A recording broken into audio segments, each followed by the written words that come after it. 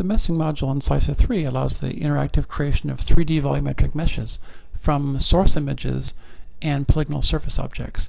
We have loaded in Slicer right here in this scene the source data set that's provided in the tutorial, CT from a hand, and we have a model, the index proximal bone, which I'm enabling and disabling from the Mermal scene.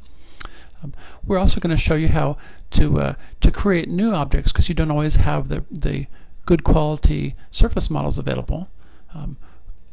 Earlier, before this video started, we did a hand creation using Slicer's editor module of a label map. So I'm going to load this label map by selecting a volume, picking that out, making sure to select label map, and then applying. And this label map will load in, and we'll see it right here. See, it's of the third finger phalanx bone.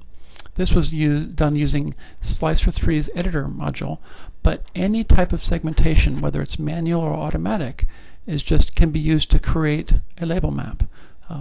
You'll notice the name of this one was the third proximal, and we called it the smoothed and dilated, because the process, once it was hand created, was we wanted to make sure the label map was smooth enough for a good quality model. Once the label map has been created, then we come to the Slicer modules, we go to surface models, and we use the tool of the model maker to create a 3D model over that surface. I'll show you just how that we pick the input volume and we pick the label map that we have, which had been smoothed and dilated to be nice and ready for this, and we say create a new model.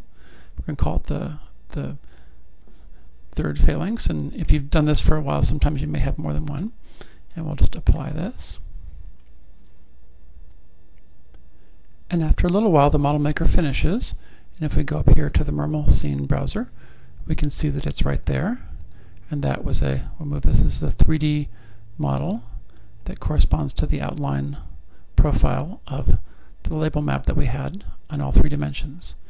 Now let's take this model and import it into the meshing module so we can continue our process.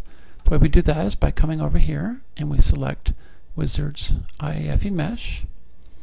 And remember before, if we use this, we use the Surface tab and we loaded from a file. There's also an option here to import a model. And then we import model, drag this down, and all the models that are in the scene are here for us to pick from.